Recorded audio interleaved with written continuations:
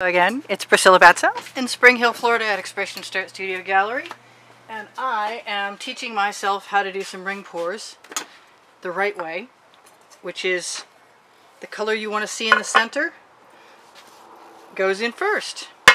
So the last time I came kind of close, only I started with white, and I'm going to do 2 cups this time. Whoop, you know what? I'm going to do 2 cups this time and try and pour them out the right way. And I am going to put some yellow in this other one, and I'm finding when I use lighter colors, if I use them next to white, I have a much better chance of them actually turning out to be what I want. Staying bright, I mean vibrant. Also, the white paint layered in between the stripes doesn't seem to show up. It just helps move the rest of the paint, which is pretty cool to know. And I don't know why I didn't realize it before. I do want these two to be different than each other. And I do also want a bunch of yellow and orange and purple. And I want to use some gold. I have some Arteza gold left. That looks like a plug. I'm not sure if that's a plug or not, but I think it might be. And so I'm just going to shove something in there. Bamboo skewers are great for that, and I haven't been very good lately. Okay, there's some gold, and I'm gonna straighten out my pour over here because I didn't do that the right way. Wow, I wanted some black in last time, and I didn't put it in, so I'm just gonna put some in, and I'm changing up my colors in the second cup, and that's okay with me too. I want them to be different looking, and they will be just that. I want darker purple. Let's make sure. What else do I want in there? I want some more white, and I want some bright orange. I really like making multiple rings in my ring pours. 1 is frustrating for me, but 5 works much better, so I'm pretty happy about that. I think to continue with the white is a very good idea. First in, last out, last in, first out. And it spreads. The yellow is fine. Yeah, I think I can do that. Let's just add a little more and go for the orange. Okay, 1 cup down. 1 cup to finish. I said I like the black, so I'm going to give myself a chance to have some. And change my colors up a little bit. Where is my neon folk art?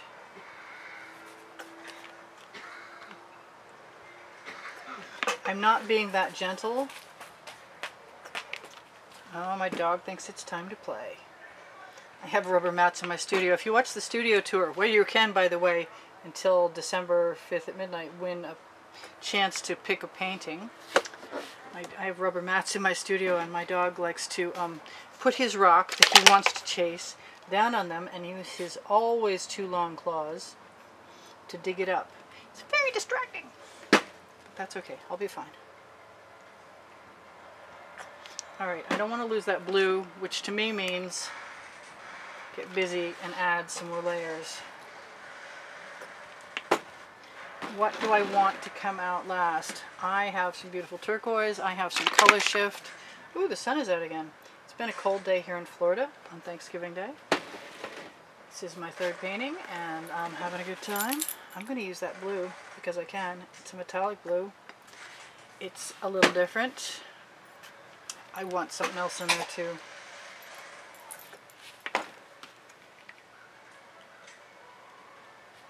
Yes, that is what I wanted. Good.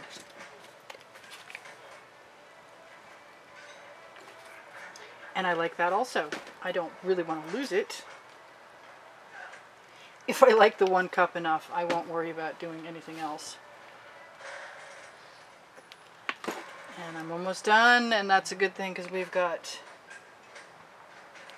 12 or 13 minutes left.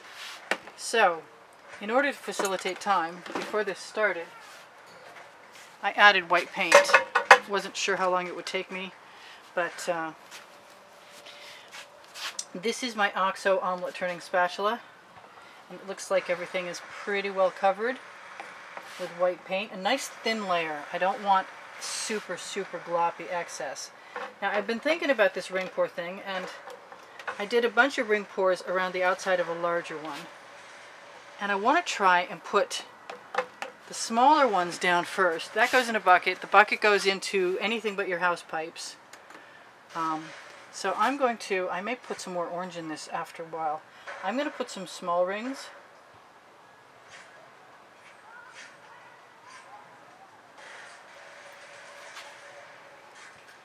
Around.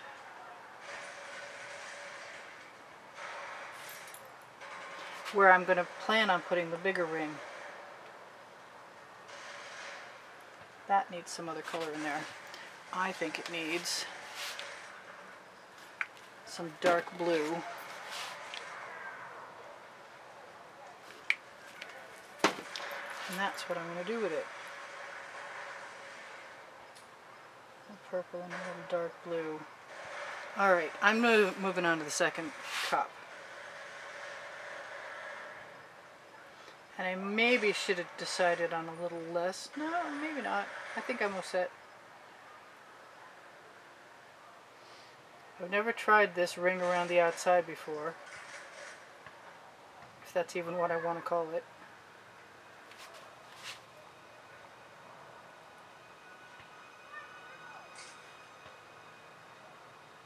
That black was a lot of black. I think I'm just going to let them interfere with each other.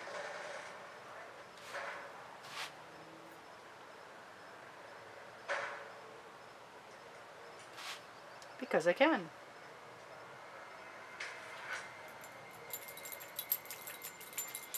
I'm inclined to put those 2 cups of paint together, but I think we're ready. I think I'm going to take a quick torch to that, because that will often release some cells, and if I release some cells in the fresh paint, then I can stretch the cells. If I get the paint too warm, it will set up the surface. We have something interesting happening here. A bunch of different interesting colors. And no idea how they're going to work. Interfering with each other like that. They may even fill in the center. Hard to say what's going to happen.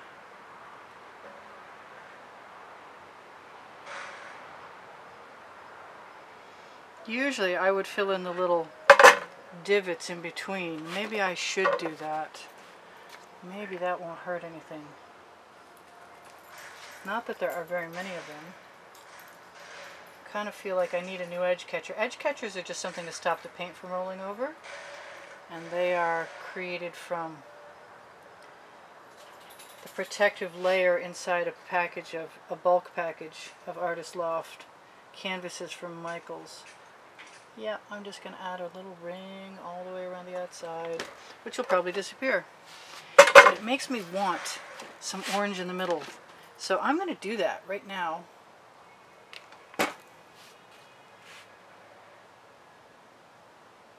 Before it gets any later in this process.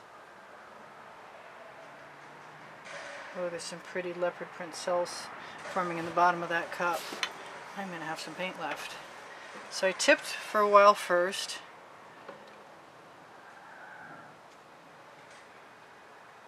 Got some nice cells in there. It might be that that having all those ring pours in a very even pattern might not be what I really want. But I guess we'll find out together. I would like a larger edge catcher. What did I do with it? It's over here. And I'm not going to wind up using that. I'm going to have to use something that I don't want to use, because I like what I've got on that edge catcher so much. So I'm going to try not to use the whole part. And I'm going to let that just fall right over and pool and push it back again. I'm also going to let it go to the bottom.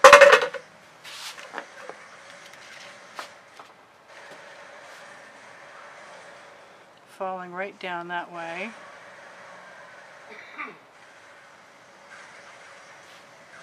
And push that back again. I'm going to use that paint, it's right there on that edge catcher, and shove it off into that corner. This is cool. I like this experiment. Alright, that's going up there. I'm just going to let it roll right down all the way to the corner. Follow it, whoop, whoop, a little further than I wanted to go. I rock that edge catcher back and forth to cover the edges of my canvas. I might regret having given up all that white. I kind of liked having some negative space. Try not to be anywhere near those holes. Okay, let it flow back onto the canvas and down into the design. That is something cool. We got some nice, huge cells going on here. I could leave that headed to that edge very easily. It's very tempting.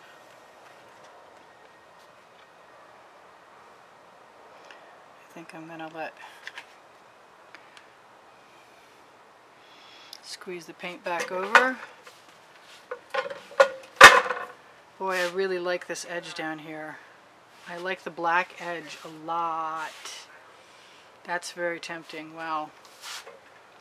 Not as thrilled about this end, but it's still got pretty patterns in it. Bubble? Maybe.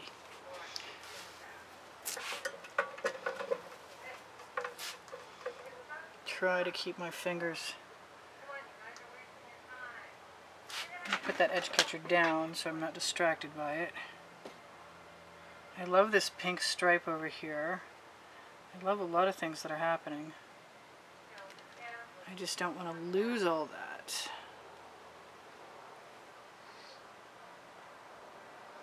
And I can always edge it in black, which I don't think is going to hurt my feelings at all. I know where I want things to go for the most part.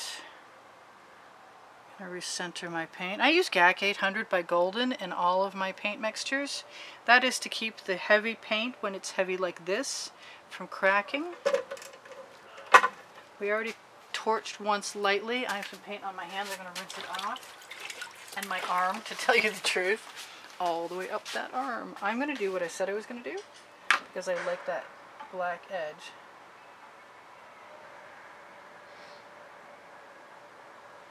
And it still has a pretty good chance of bleeding into the white nicely. I'm going to have to do another quick painting after this just to get rid of my paint. I think I'd like to cover that schmutzy black fingerprint I put there.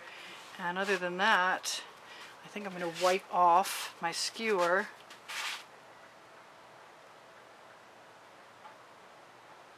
And just use it to guide some paint over the edge. And the black and white paint often makes cells, so I'm just going to sort of ruffle that edge a little bit so it looks a little more organic than it did. I'm also going to break up that hard line on the edge there. That's going to make me happy.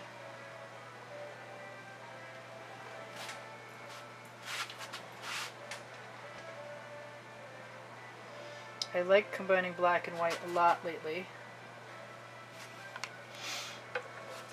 That's kind of odd. I'm kind of thinking that I need that to go over the edge now, which is easy enough to do. I'm wondering if maybe I should just fill that whole area in with black, but I like it, so I'm not going to do that. It has an upside, I guess.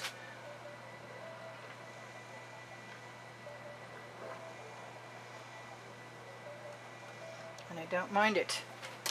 I'm not sure if it's the upside to you guys or not. I don't know how much of that you can see actually, but that is pretty cool. I'm happy with that. I wonder if I want... I didn't wonder long, did I? I wonder if I want some orange up there as she puts it in place. Yeah. I'm just going to leave that. And torch.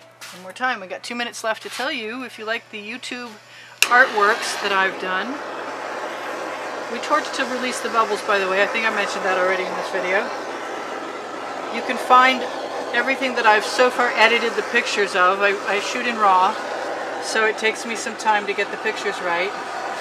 But volumes 1 and 2 of the Facebook albums that contain the YouTube artworks are at the bottom of the description under the video, along with my Pinterest board link and my Instagram account link.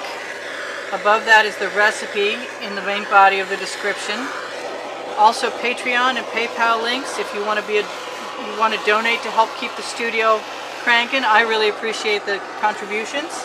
This is my only job, so it helps me buy art supplies and just generally not have to scrimp quite so much for what I need. And right now, if you decide to contribute, you will be included in a contest that I will decide on after December 5th at midnight and announce on December 8th, trying to focus and work at the same time. I just want a little more of that down that way. Kind of want, yeah. Yes, I'm using my fingers. Yes, we have 2 minutes left. That's better. I like that a little better. Better still. I think I introduced you guys to my Princeton Catalyst art tool spatulas. If I didn't, I want to tell you that they are on the Amazon link under my video, along with the Teespring apparel that you can see. You can click on any one of those pieces of apparel and it'll lead you to my store. But these are awesome. Princeton Catalyst art tool spatulas, silicone spatulas. They do a marvelous job of moving paint, and I love them. I'd like to have a brand partnership with them if they're listening. That would be awesome. I never stop advertising them because I want you guys to know that they're awesome. So I'm pretty well done, in my opinion, and I like how my ring pours come out. I have another couple of bottoms of cups, and I'll add some more colors to that and do one more and call it good for the day. I want to thank all my contributors who have kept me painting so far. I really appreciate that. I need you guys to give me a thumbs up if you're willing, if you appreciate what you see. It helps me out a lot if you give me a thumbs up on YouTube. I do sell my artwork. That's what's in the wet and dry albums. Actually, I sell all my artwork, and there's lots of albums on Facebook. There are two groups. There's Expressionist Art Studio Fans and Collectors for fans and collectors, and that's where those volumes are found. And there's Expressionist Art Studio Gallery Appreciation Group, which is where all the people who are playing with my methods are going and hanging out with each other and sharing their work and having a good time. Generally, that's bugging me. I want that to go right there. Yes, I do. And I do stuff because I can. And that is the slogan on a lot of the t-shirts that are on the Teespring link that's below the video. If you shop my Amazon link, it will help me out at no added cost to you. And I really appreciate that. This is Priscilla Batzell in Spring Hill, Florida at Expressionist Art Studio Gallery saying, I love you guys. I hope to see you in the next video. Bye for now. Please come again. Talk to you soon.